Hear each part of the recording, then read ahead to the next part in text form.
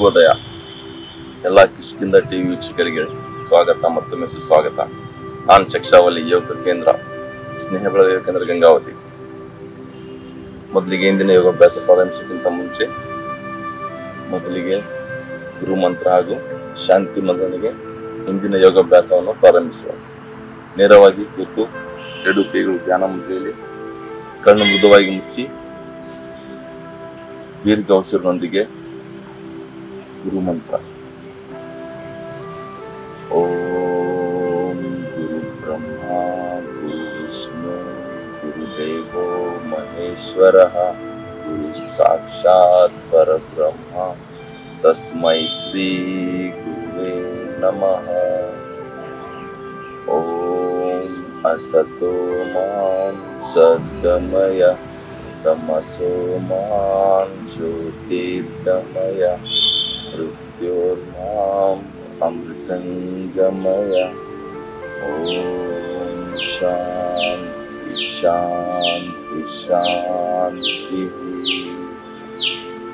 ಒಂದು ನಿಮಿಷ ಧ್ಯಾನ ಸ್ಥಿತಿಯಲ್ಲಿ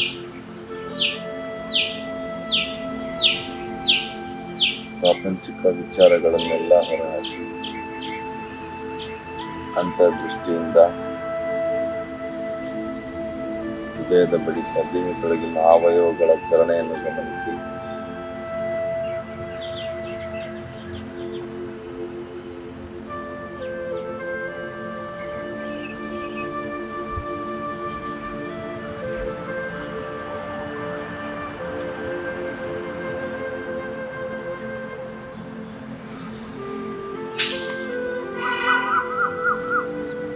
ರಿಲ್ಯಾಕ್ಸ್.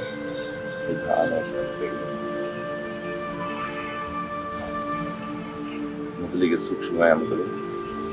ಎರಡು ಕೈ ಈ ತರ ನೇರವಾಗಿರಲಿ, ಮುಷ್ಟಿ ಕೋಲಾಗ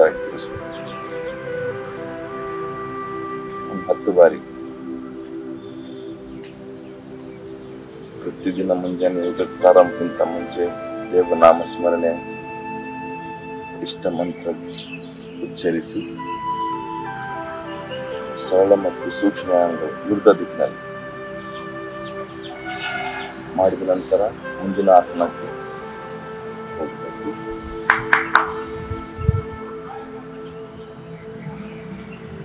ಎರಡು ಕೈಗಳು ನೇರ ಇಟ್ಟು ನನ್ನ ಕೈ ಹಾಗೂ ಭುಜಕ್ಕೆ ವ್ಯಾಯಾಮ. ಅಥವಾ ಕೈ ಭುಜಕ್ಕೆ ಸಮನಾಗಿರ್ಬೇಕು.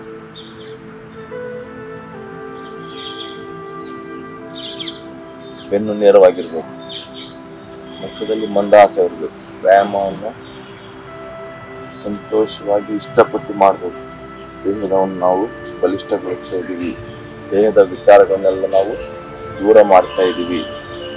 ಮತ್ತೆ ಮುಖಕ್ಕೆ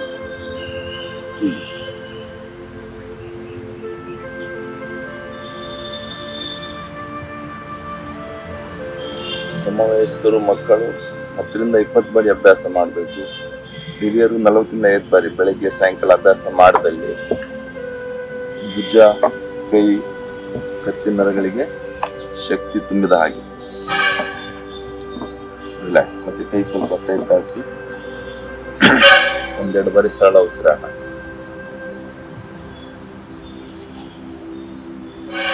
ನಿಧಾನ ಉಸಿರು ತುಂಬಿ ನಿಧಾನ ಉಸಿರು ಕೊಡಬೇಕು. ಕತ್ತಿನ ಭಾಗಕ್ಕೆ ವ್ಯಾಯಾಮ. ಮೇಲೆ ಕೆಳಗೆ,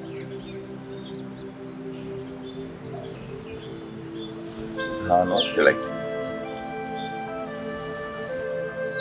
ಮೇಲೆ ಕೆಳಗೆ. ಅದೇ ರೀತಿ ಪಕ್ಕಕ್ಕೆ ಬಲಗಡೆ ಸಾಧ್ಯವಾದಷ್ಟು ತಿರುಗಿಸ್ಬೇಕು. ಎದೆ ಬೆನ್ನು ನೇರ ಇರಬೇಕು. ನಂತರ ಸಮಸ್ಥಿತಿ ಎಡಗಡೆ, ಮತ್ತೆ ಸಮಸ್ಥಿತಿ ರೈಟ್,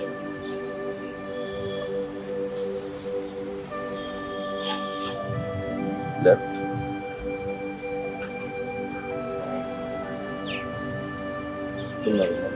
ರೈಟ್,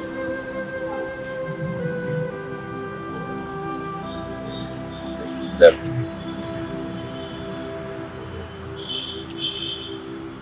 ನಂತರ ಕತ್ತನ್ನು 3 ಬಾರಿ ಎಡದಿಂದ ಬಲಕ್ಕೆ ತಿರುಗಿಸಿ ವೃತ್ತಾಕಾರವಾಗಿ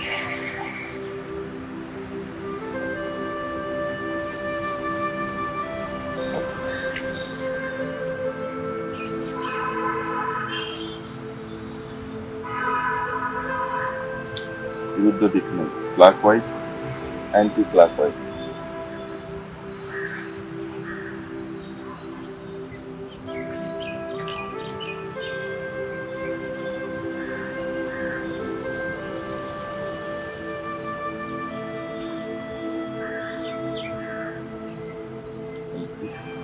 ಈಗ ನಾವು ಮಾಡೋಣ ಮಾರ್ಜಲಾಸನ ಅಥವಾ ಎನಿಮಲ್ ಪೌಚ್.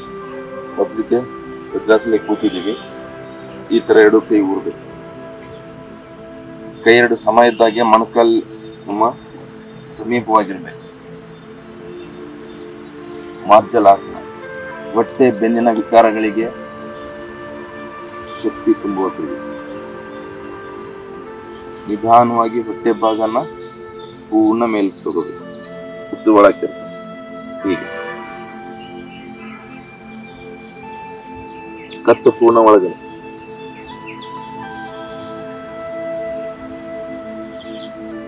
ರಿಲ್ಯಾಕ್ಸ್.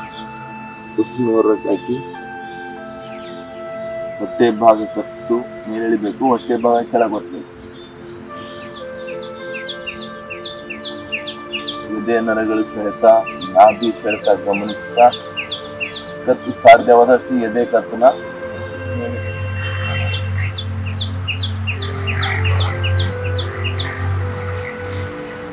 ಹೊಟ್ಟೆ ಬೆನ್ನು ಕೆಳತ ಕತ್ತು ಮೇಲೆ ಎಳಿಬೇಕು. ಕೈ ಮೊಣಕಾಲು ನೇರವಾಗಿರ್ತವೆ.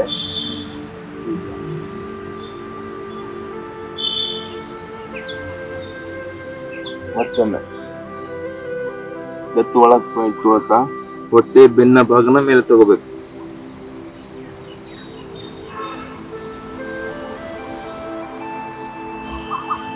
ನಿಧಾನವಾಗಿ ಹೊಟ್ಟೆ ಬೆನ್ನು ಕೆಳಗ್ ತಳ್ತಾ ಕತ್ ಮೇಲೆ ಇಳಿಬೇಕು. ಮಾರ್ಜಲಾಸನ. ರಿಲ್ಯಾಕ್ಸ್. ಅದು ಸಮಸ್ಯೆ. 1-2 ಬಾರಿ ಅಭ್ಯಾಸದ ಮಧ್ಯೆ ಉಸಿರಾಡ್ಬೇಕು. 2-3 ಬಾರಿ ಹೀಗೆ.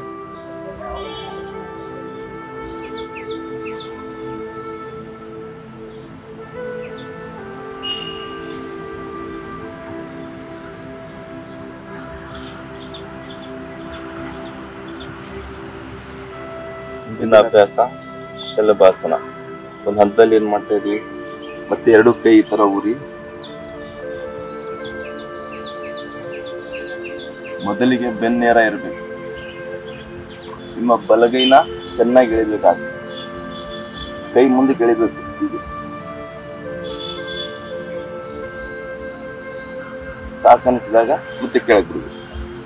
ಎಡಗೈ ಭುಜಕ್ಕೆ ಸಮನಾಗಿ ಕಿಬ್ಬೊಟ್ಟೆಯಿಂದ ಆಚೆ ಹೋಗ್ಬೇಕು. ಕೈ ಭುಜ ಮುಂದೆ ಎಳಿಬೇಕು. ಈ ತರ ಮುಂದೆ ಚೆನ್ನಾಗಿ ಎಳೆದು 2-3 ಸೆಕೆಂಡ್ ನಂತರ ನಿಧಾನವಾಗಿ ವಾಪಸ್ ಬರ್ಬೇಕು. ಮತ್ತೊಮ್ಮೆ ನೋಡಿ, ಬಲಗೈ ಭುಜಕ್ಕೆ ಸಮನಾಗಿದೆ, ಬೆನ್ನು ಸಮನಾಗಿದೆ. ಎಳಿಬೇಕು ಚೆನ್ನಾಗಿ ಮುಂದೆ. ನಾಭಿಯಿಂದ ಭುಜದವರೆಗೆ ಎಳಿತಾ ಇರಬೇಕು. ನಿಧಾನವಾಗಿ ಸಮಸ್ಥಿತಿ. ಕೊನೆ 1 ಬಾರಿ ಎಡಗೈ ಭಾಗ ಕಿಬ್ಬೊಟ್ಟೆ ಭುಜ ಕೈನ ಮುಂದಕ್ಕೆ ಎಳಿತಾ ಇರಬೇಕು.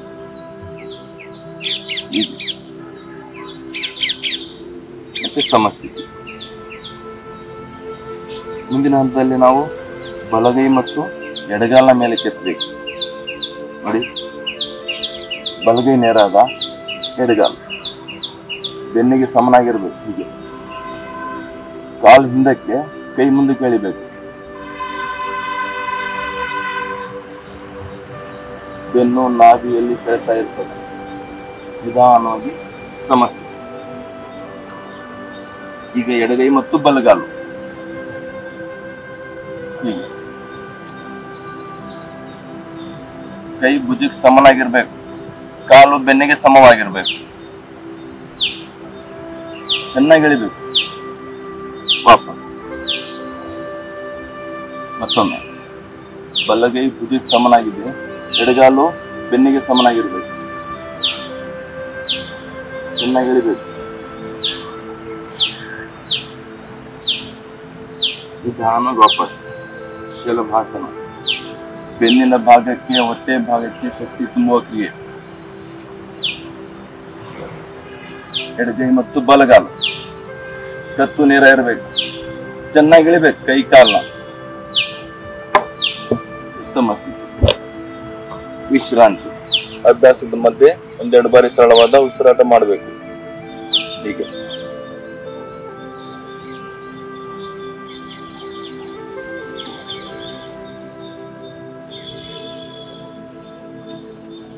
ರಿಲ್ಯಾಕ್ಸ್. ಮುಂದಿನ ಅಭ್ಯಾಸ ಶಲಭಾಸನದ ಇನ್ನೊಂದು ಅಂತ, ಮಲಗಿ. ಶಲಭಾಸನ. ಎರಡೂ ಕೈಗಳನ್ನ ನೇರವಾಗಿ ಇಡಬೇಕು. ಹೀಗೆ ಮೊದಲಿಗೆ ಎಡಗೈ ಬೆನ್ನ ಹಿಂದೆ, ಬಲಗೈ ನೇರ ಇರ್ತದ, ಬಲಗೈ ಹಾಗೂ ಎಡಗಾಲ ಎತ್ತಬೇಕು. ಹೀಗೆ ಎದೆ ಭಾಗ ಕಾಲ್ ಭಾಗ ನೇರ ಇರಬೇಕು, ಸ್ವಲ್ಪ ಎತ್ತಬೇಕು. ಶಲಭಾಸನ. ದೃಷ್ಟಿ ಕತ್ತು ನೇರ. 4-5 ಸೆಕೆಂಡ್ ನಂತರ ನಿಧಾನ ಕೆಳಗೆ. ಕೈ ಬದಲಾಯಿಸಿ. ಬಲಗೈ ಬೆನ್ನ ಹಿಂದೆ ಇರ್ತದ, ಎಡಗೈ ಹಾಗೂ ಬಲಗಾಲ.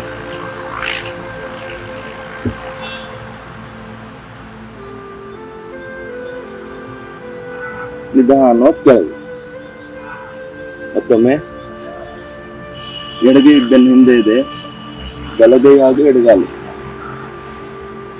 ಹೊಟ್ಟೆ ಕರಗಿಸ್ಲಿಕ್ಕೆ, ಬೆನ್ನನ್ನು ಬಲಿಷ್ಠವಾಗಿರ್ಲಿಕ್ಕೆ ಉತ್ತಮವಾದ ಅಭ್ಯಾಸ ಶಲಭಾಸನ. ಹೀಗೆ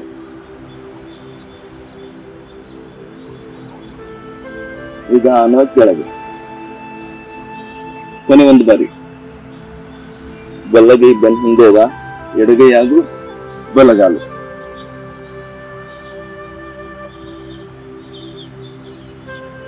ನಿಧಾನ ಕೆಳಗೆ. ಸಮಸ್ಥಿತಿ. ಮಕರಾಸನದಲ್ಲಿ ಒಂದೆರಡು ಬಾರಿ ಉಸಿರಾಟ ಕ್ರಿಯೆ. ಹೀಗೆ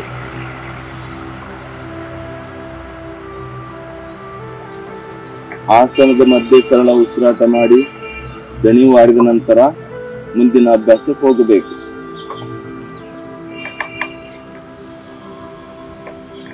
ಶಲಭಾಸನ ಮಾಡುವುದರಿಂದ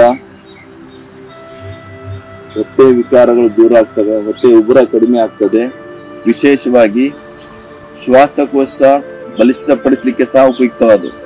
ನಮ್ಮ ವಸ್ತುಭಾರ ಹೊಟ್ಟೆ ಮೇಲೆ ಇದ್ದಾಗೆ ಶ್ವಾಸಕೋಶದಲ್ಲಿ ಹೆಚ್ಚಿನ ಶ್ವಾಸಕೋಶಗಳು, ಶ್ವಾಸರಂಧ್ರಗಳು ಆಕ್ಟಿವ್ ಆಗ್ತವೆ, ಚಾಲನೆಯಲ್ಲಿ ಇರ್ತವೆ. ಶಲಭಾಸನದ ಇನ್ನೊಂದು ಹಂತ. ಎರಡು ಕೈ ನೇರ, ಕಾಲು ನೇರವಾಗಿವೆ. ಎಡು ಜೋಡಿಸಿದ ಕೈ ಕಾಲನ್ನು ಮೇಲೆ ಕೆತ್ತಬೇಕು, ಅಷ್ಟು ಭಾರ ಹೊಟ್ಟೆ ಮೇಲೆ. ಈ ತರ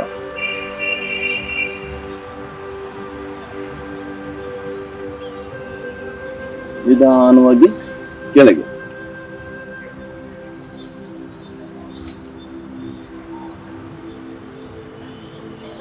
ಮತ್ತೊಮ್ಮೆ ಅಭ್ಯಾಸ ಮಾಡುವ. ಕೈ ನೇರ ಇವೆ, ಹೊಟ್ಟೆ ಮೇಲೆ ಭಾರ ಹಾಕುವುದರಿಂದ ಹೊಟ್ಟೆ ಉಗ್ರ ಕಡಿಮೆಯಾಗಿ ಹೃದಯ ಮತ್ತು ಶ್ವಾಸಕೋಶಕ್ಕೆ ಶಕ್ತಿ ತುಂಬುವ ಕ್ರಿಯೆ. ಹೀಗೆ ಎಡಕೈ ಮೇಲೆ ತಗೊಳ್ಳಿ, ಕಾಲು ಸ್ವಲ್ಪ ಮೇಲೆ ಬರಬೇಕು. ಶಲಭಾಸನ.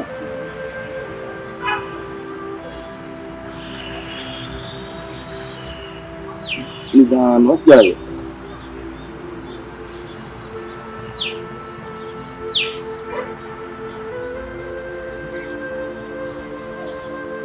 ಒಂದು ಬಾರಿ ಎಡಕ್ಕೆ ನೇರ ಇಟ್ಟು ಕಾಲು ಮತ್ತು ಕೈಗಳನ್ನು ಮೇಲೆ ಕೆತ್ತಬೇಕು. ಹೀಗೆ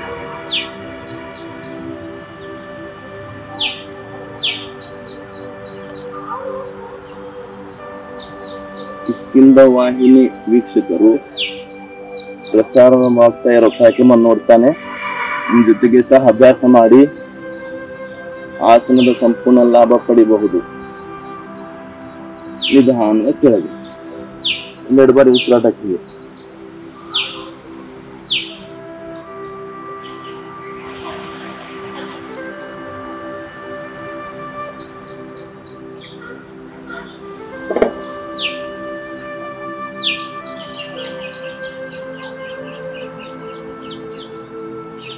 ಮುಂದಿನ ಅಭ್ಯಾಸ ಭುಜಂಗಾಸನ.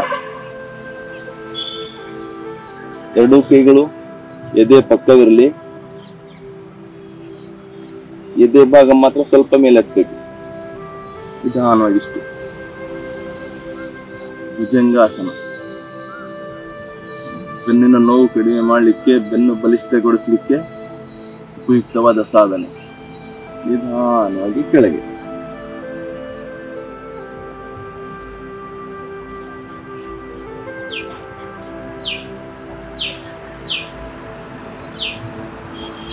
ಮತ್ತೊಮ್ಮೆ. ಎರಡು ಕೈಗಳು ಎದೆ ಪಕ್ಕಕ್ಕಿವೆ. ದೇಹವಷ್ಟು ನೇರವಾಗಿದೆ. ಎದೆ ಭಾಗ ಮಾತ್ರ ಮೇಲೆತ್ತಬೇಕು.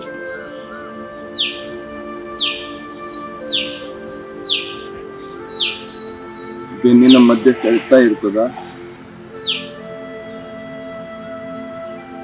ಬೆನ್ನಿನ ನೋವು, ಸ್ಲೀಪ್ ಡಿಸ್ಕ್ ಸಮಸ್ಯೆ, L4 L5 ತೊಂದರೆ ಇರಲಿ. ನಿಧಾನವಾಗಿ ಅಭ್ಯಾಸ ಮಾಡುವುದರಿಂದ ತೊಂದರೆಗಳೆಲ್ಲವೂ ನಿವಾರಣೆ ಆಗ್ತವೆ. ನಿಧಾನ ಕೆಳಗೆ ಬರಬೇಕು.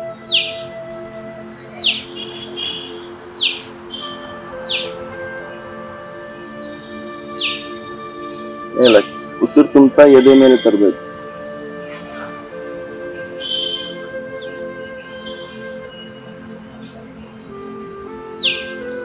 ಉಸಿರನ್ನ ಹೊರಗಾಕ್ತಾ ನಿಧಾನವಾಗಿ ಕೆಳಗೆ. ಭುಜಂಗಾಸನ.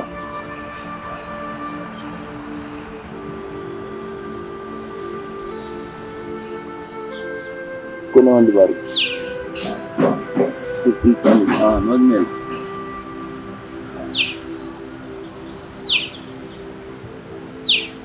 ಉಸಿರನ್ನ ಹೊರಗಾಕ್ತಾ ನಿಧಾನವಾಗಿ ಕೆಳಗೆ.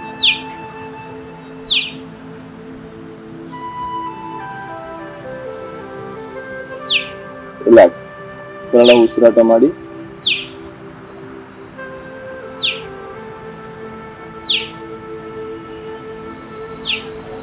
ಭುಜಂಗಾಸನದ ಇನ್ನೊಂದು ಹಂತ ಸೇಮ್ ಆಕ್ಟಿವಿಟಿ. ಮೊದಲ ತರ ಕೈ ಎರಡು ಪಕ್ಕಕ್ಕೆ ಊರಿದ್ವಿ. ಈಗ ಸ್ವಲ್ಪ ಎದೆ ಭಾಗ ಜಾಸ್ತಿ ಮೇಲೆ ಬರ್ಬೇಕು. ಉಸಿರು ತುಂಬ್ತಾ ನೋಡಿ ಈ ತರ.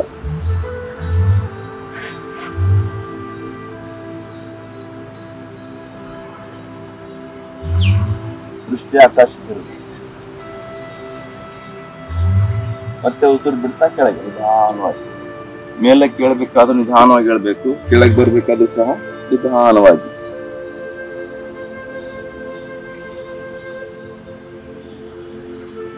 ಅಪ್.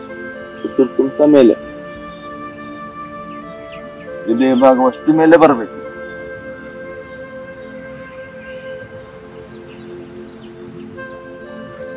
ಉಸಿರನ್ನ ಹೊರಕ್ಕೆ ಹಾಕ್ತಾ ನಿಧಾನವಾಗಿ ಕೆಳಗೆ.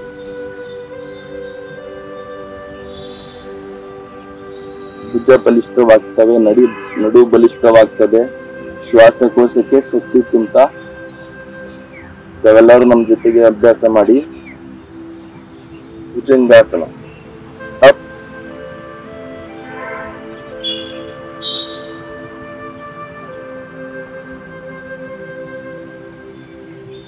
ಡೌನ್.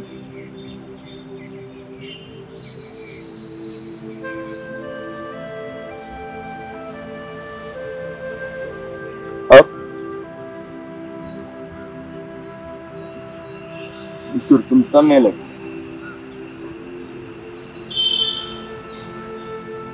ಡೌನ್.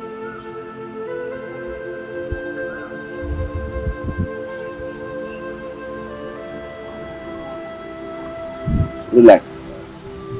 ವಿಶ್ರಾಂತಿ ಸ್ಥಿತಿ.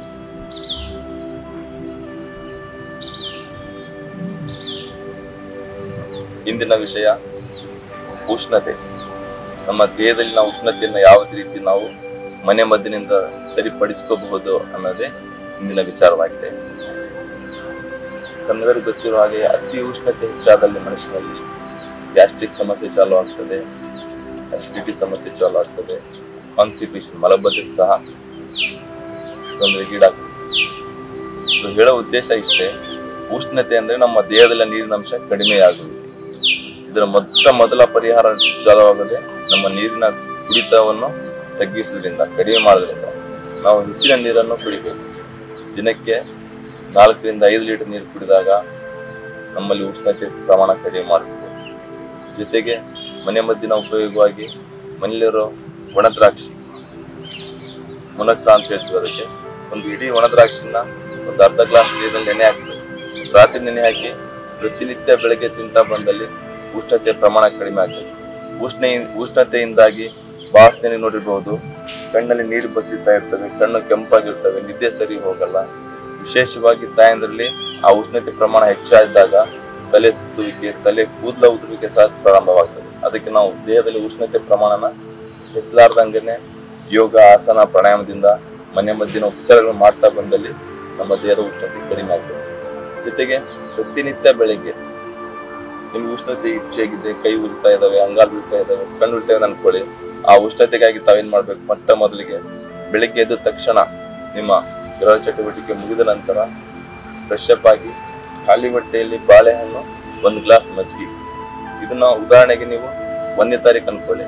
ಆ 1ನೇ ತಾರೀಕು ಪ್ರಾರಂಭ ಮಾಡಿದ್ರೆ ಒಂದು 20 ದಿನದವರೆಗೆ ನಿತ್ಯ ಬೆಳಗ್ಗೆ ಖಾಲಿ ಹೊಟ್ಟೆಯಲ್ಲಿ 1 ಬಾಳೆಹಣ್ಣು, 1 ಗ್ಲಾಸ್ ಮಜ್ಜಿಗೆ ಕುಡಿತಾ ಬನ್ನಿ. ದೇಹದ ಉಷ್ಣತೆ ಆ 20 ದಿನದ ನಂತರ ನಿಮ್ಮ ಸ್ಥಿತಿಗತಿಗಳಲ್ಲಿ ಬದಲಾವಣೆ ತಾವು ಖುದ್ದಾಗಿ ಕಾಣ್ತೀವಿ. ಜೊತೆಗೆ ತಂಪು ಪದಾರ್ಥದಲ್ಲಿ ಅತಿ ಹೆಚ್ಚು ಉಷ್ಣತೆ ಇದ್ದು ಬಹಳ ಮಕ್ಕಳಿಗೆ, ತಾಯಂದಿರಿಗೆ ಮಾಸಿಕ ಚಕ್ರ, ಋತುಚಕ್ರದಲ್ಲಿ ಸತಿ ತೊಂದರೆ ಬರ್ತದ. ಆ ಉಷ್ಣತೆಯಿಂದ ಇದಾಗ್ತಾ ಇರೋದು. ಅದಕ್ಕಾಗಿ ನಮ್ಮ ದೇಹದ ಉಷ್ಣತೆಯನ್ನು ನಾವು ಬ್ಯಾಲೆನ್ಸ್ ಮಾಡ್ಕೋಬೇಕು. ತಮ್ಗೆಲ್ಲರಿಗೂ ಗೊತ್ತಿರೋ ಹಾಗೆ ಹೊಸವಾಗಿದ್ದವರ ಗಮನಕ್ಕೆ ಭಸ್ತ್ರಿಕಾ ಪ್ರಾಣಾಯಾಮ, ಅನುಲೋಮ ವಿಲೋಮ ಪ್ರಾಣಾಯಾಮ ಹೆಚ್ಚಿಗೆ ಮಾಡ್ತಾ ಹೋದ್ರೆ ಸಹ ಉಷ್ಣತೆ ಕಡಿಮೆ ಆಗ್ತದೆ. ದೇಹದ ಉಷ್ಣತೆ ಅಂದರೆ ದೇಹದೊಳಗಿನ ಬಿಸಿ, ನಮ್ಮ ಬಿಸಿ ಟೆಂಪರೇಚರ್ ಇದ್ದೇ ಇರ್ತದೆ. ಅದ್ರ ಪ್ರಮಾಣ ಹೆಚ್ಚಿದಾಗ ಮಾತ್ರ ತಾಯಂದ್ರಲ್ಲಿ ಋತುಚಕ್ರ ಸಮಸ್ಯೆ ಆಗ್ತದೆ. ಹಿರಿಯರಲ್ಲಿ, ಮಕ್ಕಳಲ್ಲಿ ಮಲಬದ್ಧತೆ ಸಮಸ್ಯೆ ಶುರುವಾಗ್ತದೆ. ಈ ಸಮಸ್ಯೆಯನ್ನು ನಿವಾರಣೆ ಮಾಡಲಿಕ್ಕೆ ಸರಳವಾಗಿ ನಮ್ಮ ಮನೆಯಲ್ಲಿರುವ ಒಣದ್ರಾಕ್ಷಿ ನೆನೆ ಹಾಕಿ ಪ್ರತಿನಿತ್ಯ ಸಾಯಂಕಾಲ ತಗೊಳ್ಳಿ. ನೀರು ಕುಡಿಯುವ ಕ್ರಿಯೆಯನ್ನು ಹೆಚ್ಚಿಗೆ ಮಾಡ್ಕೊಳ್ಳಿ. ಜೊತೆಗೆ ಒಂದು ತಿಂಗಳಿಗೆ 20 ದಿನ, 1-2 ತಿಂಗಳವರೆಗೆ 20 ದಿನ ನೀವು ಬೆಳಿಗ್ಗೆ ಹಸಿರು ಬಾಳೆ ಆಗಿರ್ಬೋದು ಅಥವಾ ಸುಗಂಧಿ ಬಾಳೆ ಆಗಿರ್ಬೋದು, ಆ ಬಾಳೆಹಣ್ಣು ತಿಂದು 1 ಗ್ಲಾಸ್ ಮಜ್ಜಿಗೆ ಕುಡಿದು ನಂತರ ನಿಮ್ಮ ದಿನೋಪಚಾರಿ ಉಪಹಾರ ತಾವು ಸೇವನೆ ಮಾಡಬಹುದು. ಬಹಳ ಜನರಿಗೆ ಗೊತ್ತಿದೆ, ಹಸಿದಾಗ ಹಣ್ಣು ತಿನ್ಬೇಕು, ಊಟದ ನಂತರ ನಾವು ಕಬ್ಬು ತಿನ್ಬೇಕಂತ. ಗೊತ್ತಿರ್ಬೇಕು ನಮ್ಗೆಲ್ಲ, ಇಲ್ವಾ? ತಾವೆಲ್ಲ ಏನ್ ಮಾಡ್ತೀವಿ ಹೇಳಿ? ಬಹಳಷ್ಟು ಜನರಿಗೆ ಗೊಂದಲ ಏನಂದ್ರೆ, ಚೆನ್ನಾಗಿ ಊಟ ಮಾಡಿ ಆಮೇಲೆ ಸ್ಲೇಪ್ ತಿಂದೆ, ಹಣ್ಣು ತಿಂದೆ ಮಾಡ್ತೀವಿ. ಸೊ ಅದರಿಂದ ನಮ್ಮಲ್ಲಿ ವೇಟ್ ಜಾಸ್ತಿ ಆಗ್ತದೆ, ಪ್ರೋಟೀನ್ ಜಾಸ್ತಿ ಆಗ್ತದೆ, ಹೆಚ್ಚಾಗಿ ನಮ್ಮಲ್ಲಿ ಫ್ಯಾಟ್ ಜಾಸ್ತಿ ಆಗ್ತಾ ಬರ್ತದೆ. ಆ ಹಣ್ಣಿನ ಪ್ರಭಾವಗಳು, ಹಣ್ಣಿನ ವಿಟಾಮಿನ್ಗಳು ಖಾಲಿ ಹೊಟ್ಟೆಯಲ್ಲಿ ಮಾಡೋಷ್ಟು ಕೆಲಸ ಉಂಡಿದ ಊಟ ಮಾಡಿದ ಹೊಟ್ಟೆಯಲ್ಲಿ ಮಾಡಲ್ಲ. ಸೊ ಆ ಉದ್ದೇಶದಿಂದ ಖಾಲಿ ಹೊಟ್ಟೆಯಲ್ಲಿ ಪ್ರತಿಯೊಂದು ಹಣ್ಣು, ಯಾವುದೇ ಸೀಸನ್ ಹಣ್ಣಾಗಿರ್ಬೋದು, ಆ ಹಣ್ಣನ್ನು ಮೊದಲಿಗೆ ಸೇವನೆ ಮಾಡಿ ಆ ದಿನ ಸೇವನೆ ನಂತರ ಒಪ್ಪತ್ತಿ ಊಟ ಬಿಟ್ಬಿಡಿ ನೀವು. ಆ ಹಣ್ಣಿನ ರುಚಿ ಜೊತೆಗೆ ಅದರ ವಿಟಾಮಿನ್ಗಳು, ವಿಟಾಮಿನ್ ಸಿ ಆಗಿರ್ಬೋದು, ಡಿ ಆಗಿರ್ಬೋದು, ಇ ಆಗಿರ್ಬೋದು, ಇದು ನಿಮ್ಗೆ ಹೆಚ್ಚಿನ ಲಾಭ ಕೊಡ್ತದೆ. ಜೊತೆಗೆ ಮತ್ತೊಮ್ಮೆ ಹೇಳ್ತಾ ಇದ್ದೀನಿ, ಉಷ್ಣತೆ ಕಡಿಮೆ ಮಾಡಲಿಕ್ಕೆ ಪ್ರತಿನಿತ್ಯ ಸೌತೆಕಾಯಿ, ಕುಟುಂಬದ ಸೇವನೆ ಮಾಡಬೇಕು. ಸೌತೆಕಾಯಿ ನಾವು ಮನುಷ್ಯ 1-2 ಪೀಸ್ ತಿನ್ನೋದಲ್ಲ, 1-2 ಪೂರಕ ಸೌತೆಕಾಯಿನೇ ತಿನ್ಬೇಕು. ನಾವು ನಾವೇನ್ ಮಾಡ್ತೀವಿ, ತಾಯಂದ್ರು 2 ಸ್ಲೈಸ್ ಕಟ್ ಮಾಡಿ ಸಣ್ಣಾಗಿ ಕ್ಯಾರೆಟ್, ಸೌತೆಕಾಯಿ ಸಲಾಡ್ ಮಾಡ್ತಾರೆ. ಆ ಸಲಾಡ್ನ ಸ್ವಲ್ಪ ತಿಂತೀವಿ, ಅದರಿಂದ ಉಷ್ಣತೆ ಕಡಿಮೆ ಆಗಲ್ಲ. ಪೂರ್ಣ ಸೌತೆಕಾಯಿ ತಿನ್ಬೇಕು, ಪೂರ್ಣ ಬಾಳೆಹಣ್ಣು ತಿನ್ಬೇಕು. ನಮ್ಮ ಇಂಡಿಯನ್ ಕಲ್ಚರ್ ವಿಶೇಷವಾಗಿ ನೋಡಿ, ಎಲ್ಲಾ ದೇವಸ್ಥಾನಗಳಲ್ಲಿ, ಪೂಜೆ ಪ್ರಾರ್ಥನಾ ಮಂದಿರಗಳಲ್ಲಿ ಮುಂಜಾನೆ ಹೊತ್ತು ಪಂಚಾಮೃತ ರೀತಿಯಲ್ಲಿ ಕೊಡ್ತಾರೆ. ಅದರಲ್ಲಿ ಹಾಲು, ಒಣದ್ರಾಕ್ಷಿ, ಬಾಳೆಹಣ್ಣು ಇರ್ತವೆ. ಎಲ್ಲಿಯಾದ್ರೂ ನೀವು ಇತಿಹಾಸ ನೋಡ್ಕೊಳ್ಳಿ, ಮಧ್ಯಾಹ್ನ ಸಾಯಂಕಾಲ ಪಂಚಾಮೃತ ಕೊಟ್ಟಿದ್ದಾರಾ? ಯಾಕೆ ಮಾತು ಹೇಳ್ತಂದ್ರೆ, ನಮ್ಮ ಋಷಿಮನಿಗಳು, ಸೂಫಿ ಸಂತರು ನಮಗೆ ಮಾಡಿಕೊಟ್ಟಿರೋ ದಾರಿ ಇದು. ನಾವು ಬೆಳಿಗ್ಗೆ ಖಾಲಿ ಹೊಟ್ಟೆಯಲ್ಲಿ ಬಾಳೆಹಣ್ಣು, ಹಾಲು, ಒಣದ್ರಾಕ್ಷಿ ಈ ತರ ನೆನೆ ಹಾಕಿದ್ದ ಪದಾರ್ಥ ತಿನ್ನೋದ್ರಿಂದ ನಮ್ಮ ಮೆಟಬಾಲಿಸಂ ಸಿಸ್ಟಮ್, ಜೀರ್ಣಕ್ರಿಯೆಗೆ ಸಹಕಾರಿಯಾಗ್ತವೆ. ಅದನ್ನು ನಾವು ರಾತ್ರಿ ಹೊತ್ತು ಹೆಚ್ಚಿಗೆ ಊಟ ಮಾಡದೆ, ಊಟದ ನಿಯಮಿತವಾಗಿ ಊಟ ಮಾಡಿ, ಒಣದ್ರಾಕ್ಷಿ ನೆನೆ ಹಾಕಿ ಬೆಳಗ್ಗೆ ತಿನ್ನಿ. ಮತ್ತು ಜೊತೆಗೆ ಬೆಳಗ್ಗೆ ಬಾಳೆಹಣ್ಣು, 1 ಗ್ಲಾಸ್ ಮಜ್ಜಿಗೆ ಕುಡಿಯಿರಿ. ನೀರಿನಾಂಶ ಕುಡಿದು ಜಾಸ್ತಿ ಮಾಡ್ಕೊಳ್ಳಿ. ಜೊತೆಗೆ ನಾವು ಮಾಡ್ತಾ ಇರೋ ಯೋಗಾಸನ, ಪ್ರಾಣಾಯಾಮಗಳ ವಿಚಾರಗಳನ್ನು ತಮ್ಮ ಜೊತೆಗೆ ಅರಿತು ಅದರ ಅಭ್ಯಾಸ ಮಾಡಿ ರೂಢಿ ಮಾಡ್ಕೊಂಡಾಗ ಮಾತ್ರ ನಮ್ಮ ದೇಹದ ಉಷ್ಣತೆ ನಾವು ಕಡಿಮೆ ಮಾಡ್ಕೋಬಹುದು. ಆಗ್ಬೋದಾ? ಧನ್ಯವಾದಗಳು. ಈಗ ನಾವೆಲ್ಲ ಮಾಡೋಣ ಪ್ರಾಣಾಯಾಮಗಳನ್ನ. ನಿತ್ಯ ಹೇಳಿದ ಹಾಗೆ ತಾವು ಸುಖಾಸನ ಅಂದ್ರೆ ಈ ತರ ಇರ್ಬೇಕು, ಸಿದ್ಧಾಸನ ಅಂದ್ರೆ ಬಲಗಾಲನ್ನ ಎಡಗಾಲ ಮೇಲೆ ತಗೋಬೇಕು. ಈ ತರ ನೇರ ಕೂತು ನಾವು ಅಭ್ಯಾಸ ಮಾಡಬಹುದು. ಬೆನ್ನು ನೇರವಾಗಿರ್ಲಿ, 2 ಕೈಗಳು ಮುದ್ರಾ ಸ್ಥಿತಿ. ಮುದ್ರೆಯ ವಿಶೇಷತೆ ತಮ್ಗೆಲ್ಲ ವಿದ್ಯೆ ಹೇಳ್ಕೊಳ್ಳಿಕ್ಕೆ ಇಷ್ಟಪಡ್ತಾ ಇದ್ದೀನಿ ನೋಡಿ. ತೋರ ಬೆರಳು ಮತ್ತು ಹೆಬ್ಬೆಟ್ಟು ಈ ತರ ಕೂಡಿಸುವುದರಿಂದ ಇದನ್ನು ನಾವು ಧ್ಯಾನ ಮುದ್ರೆ ಅಂತ ಹೇಳ್ತಾ ಇದ್ವಿ. ಈ ಧ್ಯಾನ ಮುದ್ರೆಯಿಂದ ಮಾನಸಿಕ ಒತ್ತಡ ದೂರ ಮಾಡ್ಕೋಬಹುದು, ರಕ್ತದ ಒತ್ತಡ ನಿವಾರಣೆ ಆಗ್ತದೆ, ಇಲ್ಲ ಸಲ್ಲದ ಚಿಂತನೆಗಳು ಎಲ್ಲವೂ ದೂರವಾಗ್ತದೆ. ಇದೇ ತೋರ ಬೆರಳನ್ನು ಈ ತರ ಮಡಚಿ ಅಭ್ಯಾಸ ಮಾಡೋದ್ರಿಂದ, ಮಡಚಿ ಕೊಡೋದ್ರಿಂದ ವಾಯು ಮುದ್ರೆ, ದೇಹದ ವಾತ ಸಮಸ್ಯೆ ನಾವು ನಿವಾರಣೆ ಮಾಡ್ಕೋಬಹುದು. ಆರ್ಥರೈಟಿಸ್ ಇರ್ಬೋದು, ಜಾಯಿಂಟ್ಸ್ ಪೇನ್ ಇರಬಹುದು, ವಾತನ ಕಡಿಮೆ ಮಾಡಲಿಕ್ಕೆ ಉಪಯುಕ್ತವಾದ ಸಾಧನೆ ವಾಯು ಮುದ್ರೆ. ದೊಡ್ಡ ಬೆರಳು ಮಾಡಿದಾಗ ಆಕಾಶ ಮುದ್ರೆ. ಈ ಮುದ್ರಾ ಸ್ಥಿತಿಯಲ್ಲಿ ಮಾಡೋದ್ರಿಂದ ಅಭ್ಯಾಸನ ಆಕಾಶ ಮುದ್ರೆ ಮಾಡೋದ್ರಿಂದ ನಮ್ಮ ಪ್ರಾಪಂಚಿಕ ವಿಚಾರ ಒತ್ತಡವಾಗಿರ್ಬೋದು, ಅತಿ ಹೆಚ್ಚಿನ ಚಿಂತೆಗಳಾಗಿರ್ಬೋದು, ನೆಗೆಟಿವ್ ಥಾಟ್ಸ್ ಆಗಿರ್ಬೋದು, ಹೈಪರ್ ಟೆನ್ಷನ್, ಮಾನಸಿಕ ಒತ್ತಡ, ಮಾನಸಿಕ ಖಿನ್ನತೆ ದೂರ ಮಾಡಲಿಕ್ಕೆ ಆಕಾಶ ಮುದ್ರೆ ಬಹು ಉಪಯುಕ್ತವಾಗಿದೆ. ಮುಂದಿನದಾಗಿ ಪೃಥ್ವಿ ಮುದ್ರೆ. ಪೃಥ್ವಿ ಮುದ್ರೆಯಲ್ಲಿ ನಾವೇನ್ ಮಾಡ್ತೀವಿ, ಉಂಗುರ ಬೆರಳನ್ನು ಮಡಿಸ್ತೀವಿ.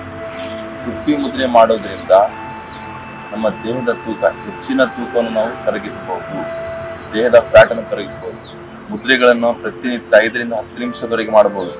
ಯೋಗಾಸನ, ಪ್ರಾಣಾಯಾಮ ಮಾಡಲಿಕ್ಕೆ ನಮಗೆ ಊಟದ ನಂತರ 2.5-3 ತಾಸು ಅಂತರವಿರಬೇಕು. ಸೊ ಈ ಮುದ್ರೆಗಳನ್ನು ಮಾಡಲಿಕ್ಕೆ ನಮಗೆ ಅಂತದ ಅವಶ್ಯಕತೆ. ಯಾವಾಗಾದ್ರೂ ತಮಗೆ ಅನುಕೂಲವಾದಾಗ ಅಭ್ಯಾಸ ಮಾಡ್ತಾ ಬಂದ್ರೆ ದೇಹದ ತೂಕ ಕಡಿಮೆ ಆಗ್ತದೆ. ಕೊನೆಯದಾಗಿ ಜಲಮುದ್ರೆ. ದೇಹದ ಉಷ್ಣತೆಯನ್ನು ಕಡಿಮೆ ಮಾಡ್ತದೆ. ನಾವು ಚಿಕ್ಕವರದಾಗ ಶಾಲೆಯಲ್ಲಿ ಕೇಳ್ತಾ ಇದ್ವಿ. ಸೊ ಇದು ಅರ್ಥ ಏನಂದ್ರೆ, ನಮ್ಮ ದೇಹದ ಜಲವನ್ನು ಕಡಿಮೆ ಮಾಡಿದ ನಾವು ಪರಿಹಾರ ಮಾಡ್ಕೋಬಹುದು. ಎಕ್ಸಸ್ ಹೀಟ್, ಕಾನ್ಸ್ಟಿಪೇಷನ್ ಸಮಸ್ಯೆ, ಕಣ್ಣಿನ ನೋವು, ಕಣ್ಣಿನ ಉರಿ, ತಲೆ ನೋವು ಸದ್ದಿಗೆ ಈ ಜಲಮುದ್ರೆ ನಿತ್ಯ ಮಾಡೋದ್ರಿಂದ ನಮ್ಮ ದೇಹದ ಉಷ್ಣತೆ ಕಡಿಮೆಯಾಗಿ ನಾವು ಆರೋಗ್ಯವಂತಾಗಿರ್ತೀವಿ. ಅರ್ಥ ಆಯ್ತಲ್ಲ? ಮೊದಲಿಗೆ ಧ್ಯಾನ ಮುದ್ರೆ, 2ನೇದು ವಾಯು ಮುದ್ರೆ, 3ನೇದಾಗಿ ಆಕಾಶ ಮುದ್ರೆ, 4ನೇದಾಗಿ ಪೃಥ್ವಿ ಮುದ್ರೆ, 5ನೇದಾಗಿ ಜಲ ಮುದ್ರೆ. ಇದನ್ನ ಅಭ್ಯಾಸ ಮಾಡಿ ರೂಢಿ ಮಾಡ್ಕೊಳ್ಳಿ. ಅದ್ಭುತವಾದ ದೇಹದಲ್ಲಿ ಬದಲಾವಣೆ ನಾವೆಲ್ಲರೂ ಕಾಣಬಹುದು. ಎಲ್ಲರೂ ಮಾಡೋಣ. ಆಗ್ಲೇ ಹೇಳಿದ ಪ್ರಕಾರ ತಮ್ಗೆ ಇಷ್ಟವಾದ ಮುದ್ರೆ, ಯಾವ ಸಮಸ್ಯೆ ಇದೆ, ಅತಿ ಹೆಚ್ಚಿನ ಒತ್ತಡ ಇದೆ, ಧ್ಯಾನ ಮುದ್ರೆ ಮಾಡಿ. ಜಾಯಿಂಟ್ಸ್ ಪೇನ್ ಇದೆ, ವಾಯು ಮುದ್ರೆಯಲ್ಲಿ ಅಭ್ಯಾಸ ಮಾಡಿ. ನೆಗೆಟಿವ್ ಥಾಟ್ಸ್ ಇದೆ, ನಕಾರಾತ್ಮಕ ಭಾವನೆ ಇದಾವೆ, ಆಕಾಶ ಮುದ್ರೆಯಲ್ಲಿ ಮಾಡಿ. ದೇಹದ ತೂಕ ಜಾಸ್ತಿ ಇದೆ, ಪೃಥ್ವಿ ಮುದ್ರೆಯಲ್ಲಿ ಅಭ್ಯಾಸ ಮಾಡಿ.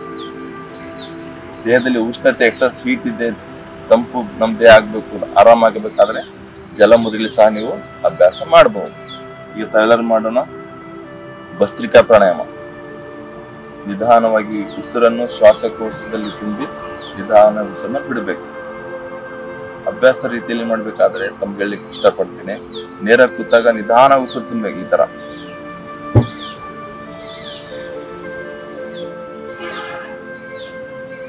ಎರಡೂ ಮೂಗಿನ ಹೊಳೆಯಿಂದ ಶ್ವಾಸಕೋಶಕ್ಕೆ ಉಸಿರು ತುಂಬಿ ನಿಧಾನಗತಿಯಿಂದ ಹೊರ ಹಾಕ್ಬೇಕು.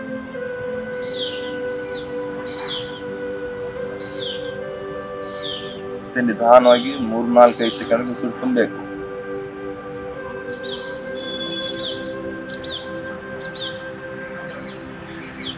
ಉಸಿರು ತುಂಬಿದಾಗೆ ಎದೆ ಭಾಗ ಮೇಲಿರ್ಬೇಕು, ಹೊಟ್ಟೆ ಸ್ವಲ್ಪ ಒಳಗೋಗ್ಬೇಕು. ನಂತರ ನಿಧಾನವಾಗಿ ಉಸಿರು ಬಿಡ್ಬೇಕು.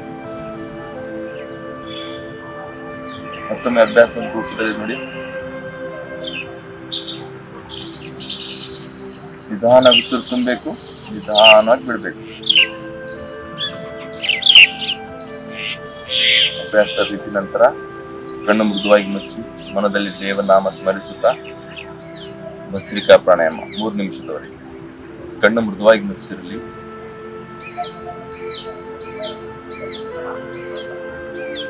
ದೇಹದಲ್ಲಿ ಯಾವುದೇ ತರದ ಬಿಗಿತ ಇರಬಾರದು.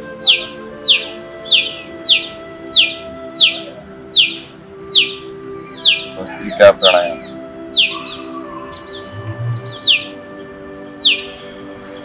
ಪರಿಶುದ್ಧವಾದ ಗಾಳಿ ದೇಹ ಸೇರ್ತಾ ಇದೆ.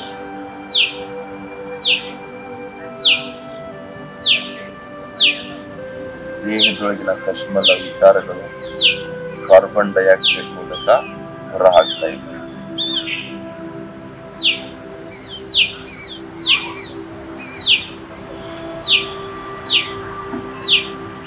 ಶ್ವಾಸಕೋಶಕ್ಕೆ, ಹೃದಯ ಭಾಗಕ್ಕೆ ಶಕ್ತಿ ತುಂಬುವುದು.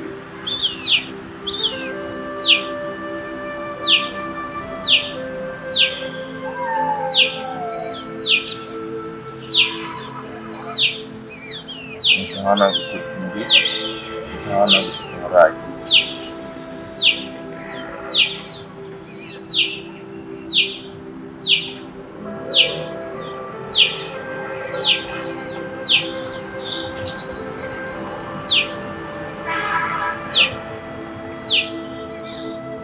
ಇನ್ನೂ ನೇರವಾಗಿ ಅಭ್ಯಾಸ ಮಾಡ್ತಾನೆ ಮನದಲ್ಲಿ ಸಂಕಲ್ಪ ಬಿಡಬೇಕು. ನಾವು ಮಾಡ್ತಾ ಇರೋ ಈ ಪ್ರಾಣಾಯಾಮದಿಂದ ನಮ್ಮ ದೇಹದ ರೋಗ ರುಜಿನಗಳು ದೂರವಾಗ್ತಾ ಇವೆ. ಭಗವಂತನ ಕೃಪಾಶೀರ್ವಾದದಿಂದ ನಮ್ಮ ದೇಹ ಬಲಿಷ್ಠವಾಗ್ತಾ ಇದೆ. ನಮ್ಮ ಸಂಕಲ್ಪದೊಂದಿಗೆ ವಿಶ್ವಾಸದೊಂದಿಗೆ ಅಭ್ಯಾಸ ಮಾಡಿ.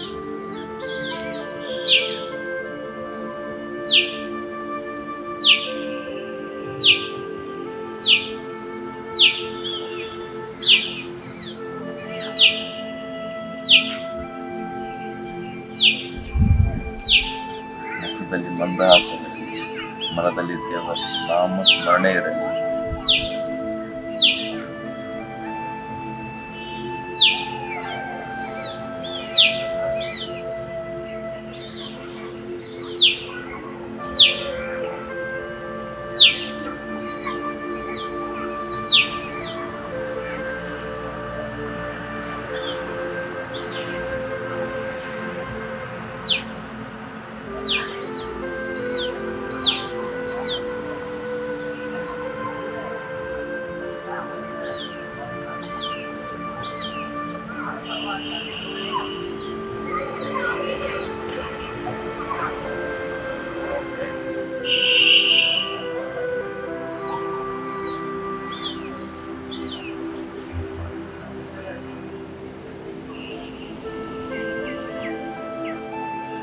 ರಿಲ್ಯಾಕ್ಸ್, ನಿಧಾನವಾಗಿ ಕಂಡು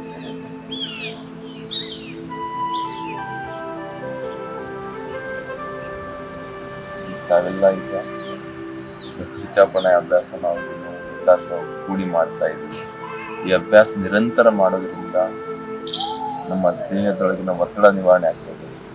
ರಕ್ತದ ಒತ್ತಡ ಸಮಸ್ಯೆ ಇದ್ದವರಿಗೆ ರಕ್ತದ ಒತ್ತಡ ನಿವಾರಣೆ ಆಗ್ತದೆ. ಅತಿ ಅದ್ಭುತವಾದ ಲಾಭ ಪ್ರಾಣಾಯಾಮದಲ್ಲಿ.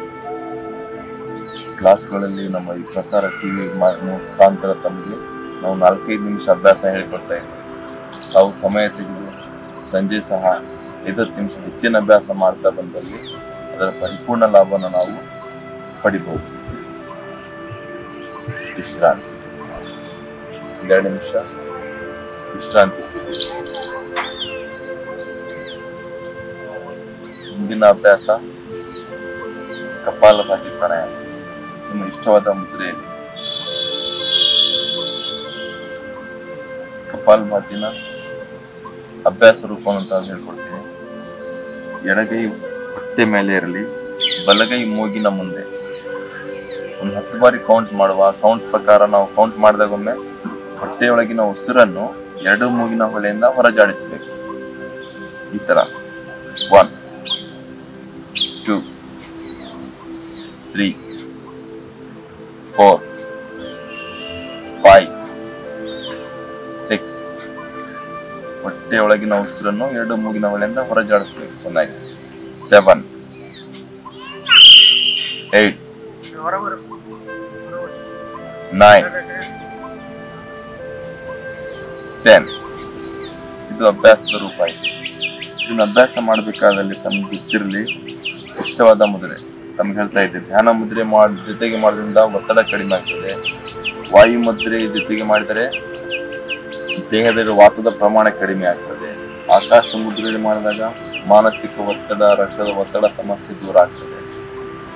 ದೇಹದ ತೂಕ ಕಡಿಮೆ ಮಾಡಲಿಕ್ಕೆ ಪೃಥ್ವಿ ಮುದ್ರೆಯಲ್ಲಿ ಅಭ್ಯಾಸ ಮಾಡಬಹುದು. ಇವತ್ತು ನಾವೆಲ್ಲ ಮಾಡೋಣ ಪೃಥ್ವಿ ಮುದ್ರೆಯಲ್ಲಿ ಕಪಾಲಭಾತಿ ಪ್ರಾಣಾಯಾಮ. ಬೆನ್ನು ನೇರವಾಗಿರಲಿ, ಸೆಕೆಂಡ್ ಬೈ ಸೆಕೆಂಡ್.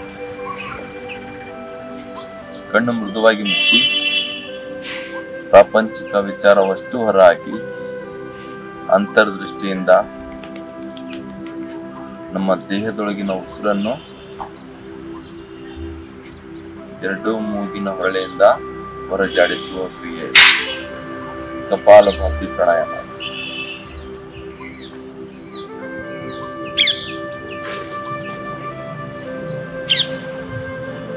ನಮಗೆಲ್ಲರಿಗೂ ಗೊತ್ತಿರಲಿ, ಹೊಟ್ಟೆಗೆ ಸಂಬಂಧಪಟ್ಟ ಸಾಕಷ್ಟು ನೋವು ವಿಕಾರಗಳನ್ನೆಲ್ಲ ದೂರ ಮಾಡಲಿಕ್ಕೆ ಅತಿ ಉಪಯುಕ್ತವಾದ ಸಾಧನೆ ಕಪಾಲಭಾತಿ ಪ್ರಾಣಾಯಾಮ. ಲಯಬದ್ಧವಾಗಿ ನಿಧಾನಗತಿಯಲ್ಲಿ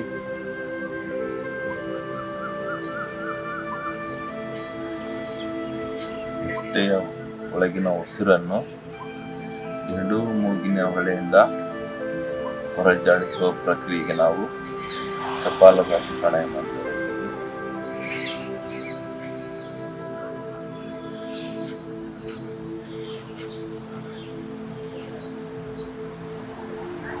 ನಿತ್ಯ ಕಪಾಲಭಾತಿ ಅಭ್ಯಾಸವನ್ನು ಮಾಡೋದ್ರಿಂದ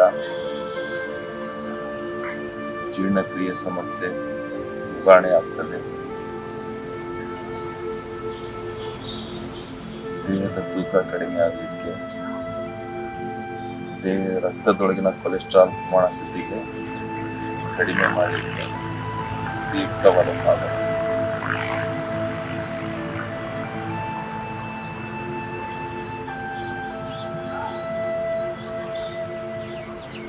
ಪ್ರತಿ ಬಾರಿ ಅಭ್ಯಾಸ ಮಾಡಬೇಕಾದ್ರೆ ಮೊದಲು ಸಂಕಲ್ಪ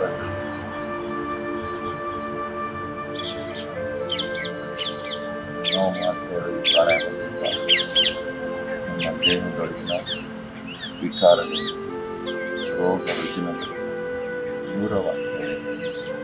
ಭಗವಂತನ ಕೃಪಾಶೀರ್ವಾದದಿಂದ ನಮ್ಮ ದೇಹದಲ್ಲಿ ನೋವು ನಿವಾರಣಾ ಶಕ್ತಿ, ರೋಗ ನಿರೋಧಕ ಶಕ್ತಿ, ತಾಳ್ಮೆ, ಸದೃಢತೆ ಹೆಚ್ಚಾಗ್ತದೆ ಅನ್ನೋ ವಿಶ್ವಾಸದೊಂದಿಗೆ ಇನ್ನು 1 ನಿಮಿಷ ಅಭ್ಯಾಸ ಮುಂದುವರಿಸಿ ಕಪಾಲಭಾತಿ ಪ್ರಾಣಾಯಾಮ.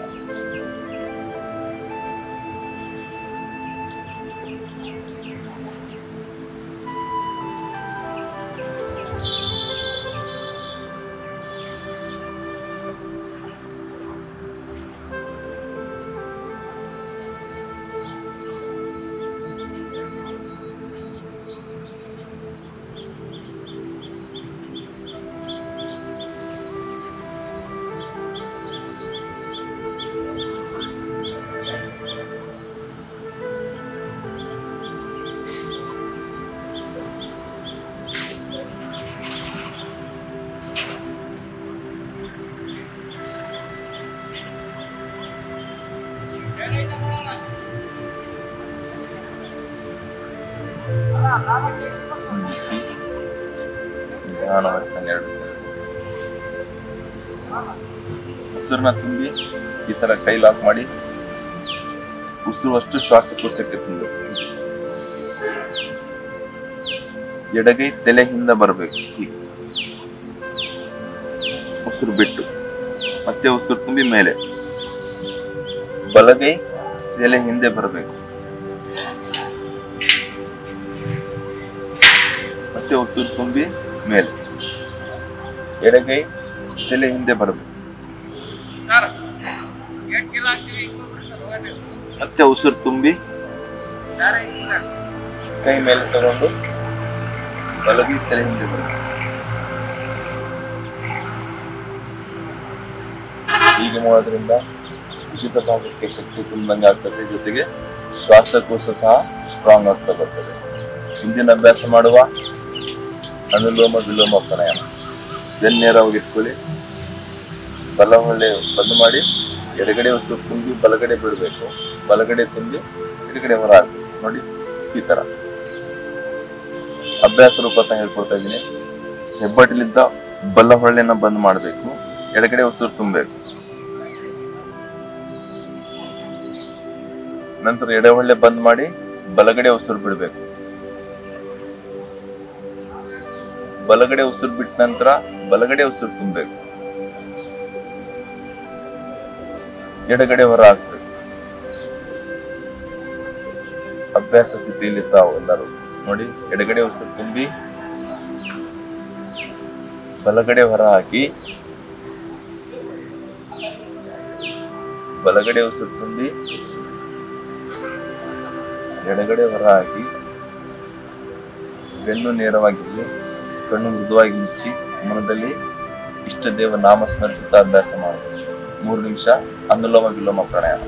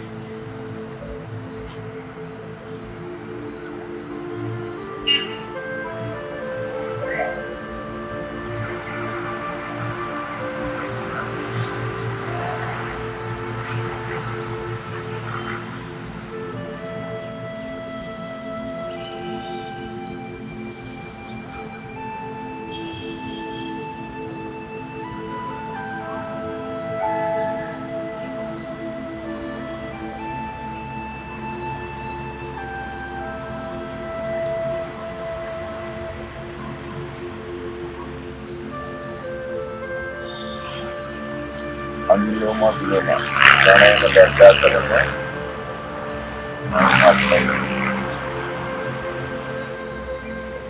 ಈ ಅಭ್ಯಾಸದಿಂದ ಹೃದಯ ಭಾಗಕ್ಕೆ, ಮೆದುಳಿನ ಭಾಗಕ್ಕೆ ರಕ್ತ ಸಂಚಾರ ಮಾಡಲಿಕ್ಕೆ ಉಪಯುಕ್ತವಾದ ಸಾಧನ.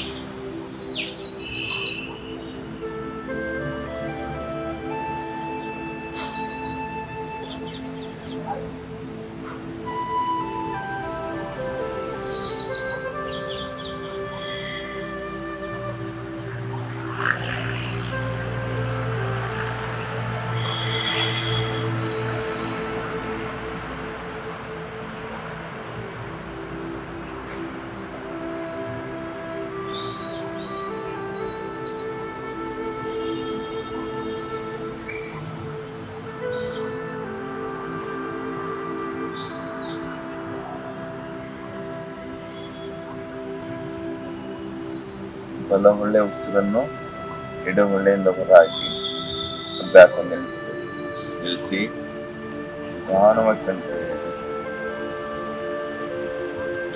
ಅನುಲೋಮ ವಿಲೋಮ ಪ್ರಾಣಾಯಾಮ ತಾವೆಲ್ಲ ಅಭ್ಯಾಸ ಮಾಡಿಲ್ಲ ಜೊತೆಗೆ ಈ ಅಭ್ಯಾಸ ನಿರಂತರವಾಗಿ ಮಾಡೋದ್ರಿಂದ ರಕ್ತದ ಒತ್ತಡ, ಬ್ಲಡ್ ಪ್ರೆಷರ್ ನಾರ್ಮಲ್ ಆಗ್ತದೆ. ಹೃದಯ ಸಂಬಂಧಿತ ಕಾಯಿಲೆಗಳು ಇದ್ದವರು ನಿತ್ಯ ಬೆಳಗ್ಗೆ ಸಾಯಂಕಾಲ ಅಭ್ಯಾಸ ಮಾಡೋದ್ರಿಂದ ಆ ತೊಂದರೆಗಳು, ಹೃದಯದ ಬ್ಲಾಕೇಜ್ಗಳಿಗೆ ಸಹ ನಾವು ನಿರಂತರ ಅಭ್ಯಾಸ ಮಾಡ್ತಾ ಹೋದಲ್ಲಿ ಹಾರ್ಟ್ ಬ್ಲಾಕೇಜ್ ನಾವು ದೂರ ಮಾಡಬಹುದು. ರಕ್ತನಾಳಗಳ ಅಡೆತಡೆಗಳನ್ನು ನಾವು ದೂರ ಮಾಡಲಿಕ್ಕೆ ಉಪಯುಕ್ತವಾದ ಪ್ರಾಣಾಯಾಮ ಅನುಲೋಮ ವಿಲೋಮ ಪ್ರಾಣಾಯಾಮ. ಮತ್ತೊಮ್ಮೆ ಹೇಳಲಿಕ್ಕೆ ಇಷ್ಟಪಡ್ತೀನಿ, ನಾವೆಲ್ಲರೂ ಎಲ್ಲಾ ಪ್ರಾಣಾಯಾಮಗಳು ನಾವು ಹೇಳಿಕೊಟ್ಟಿರ್ತಕ್ಕಂಥ ವಜ್ರ ಪ್ರಾಣಾಯಾಮನ ನಿಯಮಿತವಾಗಿ ಮುಂಜಾನೆ ಹಾಗೂ ಸಾಯಂಕಾಲ 5 ನಿಮಿಷ ಮಾಡ್ತಾ ಬಂದಲ್ಲಿ ನಮ್ಮ ಒತ್ತಡರಹಿತ ಜೀವನನ ನಾವು ಸಾಗಿಸಬಹುದು. ಇನ್ನು ತಪ್ಪದೆ ಎಲ್ಲರೂ ಮಾಡಿ. ಕೊನೆಯದಾಗಿ 3 ಬಾರಿ ಭ್ರಾಮ್ರಿ, ಮುಖದಲ್ಲಿ ಮಕಾರ ಹೇಳ್ತಾ ನಂತರ 3 ಬಾರಿ ಓಂಕಾರ, ಅನಂತರ 1 ನಿಮಿಷ ಅಕ್ಯುಪ್ರೆಷರ್ ಒಂದಿಗೆ ದೇವನಾಮ ಸ್ಮರಣೆ. ಭ್ರಾಮ್ರಿ ಮಾಡಬೇಕಾದಲ್ಲಿ ಒಬ್ಬಟ್ಟಿದ್ದ ಕಿವಿಯ ಆಲೆ ಮುಚ್ಚಿ 3 ಬೆರಳಿಂದ ಕಣ್ಣುಗಳು, ತೋರು ಬೆರಳಿಂದ ಹಣೆ ಭಾಗ, ಉಸಿರು ತುಂಬುತ್ತಾ ಮುಖದಲ್ಲಿ ಓಂಕಾರ 3 ಬಾರಿ.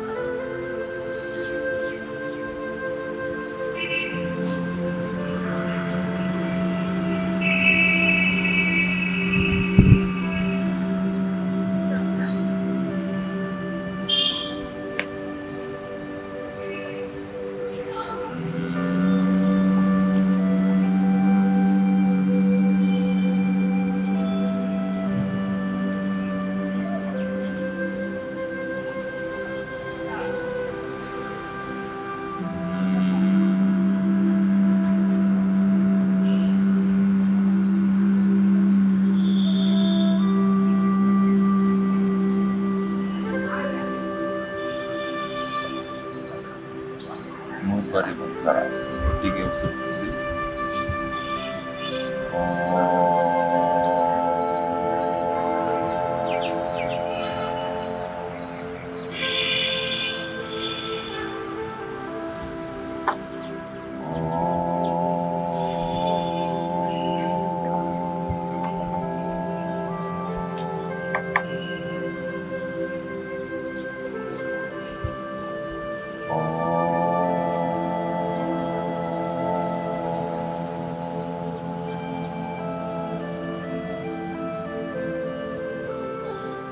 ದೇವನಾಮ ಸ್ಮರಣೆ.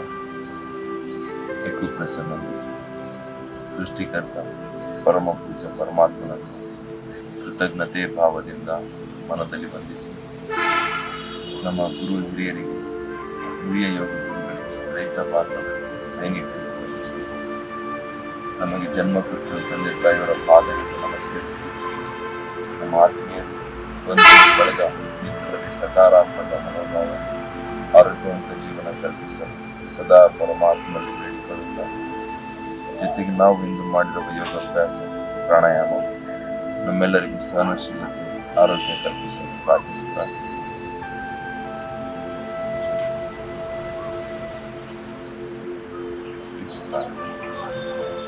ರಿಲ್ಯಾಕ್ಸ್ ಮತ್ತೊಮ್ಮೆ ನಮ್ಮೆಲ್ಲ ಕಿಷ್ಕಿಂಧ ವಾಹಿನಿ ವೀಕ್ಷಕರಿಗೆ ಸ್ವಾಗತ. ಜೊತೆಗೆ ಪ್ರತಿನಿತ್ಯ ಪ್ರಸಾರವಾಗುವ ಮುಂಜಾನೆ 6 ಗಂಟೆಯಿಂದ 6:30ವರೆಗೆ ಕಾರ್ಯಕ್ರಮವನ್ನು ವೀಕ್ಷಿಸಿ ತಮ್ಮ ಪರಿವಾರ ಸಮೇತವಾಗಿ ಮಿತ್ರ ಮಂಡಳಿಗೆ ಈ ವಿಚಾರ ಹಂಚಿಕೊಳ್ತಾ ನಮ್ಮ ಜೊತೆಗೂಡಿ ಯೋಗಾಸನ, ಪ್ರಾಣಾಯಾಮ ಹಾಗೂ ಮನೆಮದ್ದು ಆಹಾರ ಪದ್ಧತಿ ವಿಚಾರ ಹಂಚಿಕೊಂಡು ಇದರ ಸದುಪಯೋಗ ಪಡೆಯಬೇಕಾಗಿ ಮತ್ತೊಮ್ಮೆ ತಮ್ಮಲ್ಲಿ ಕೇಳ್ಕೊಳ್ತೀನಿ. ಶಿಕ್ಷಾವತಿ. ಧನ್ಯವಾದಗಳು. ಮತ್ತೆ ನಾಳೆ ಸಿಗುವ.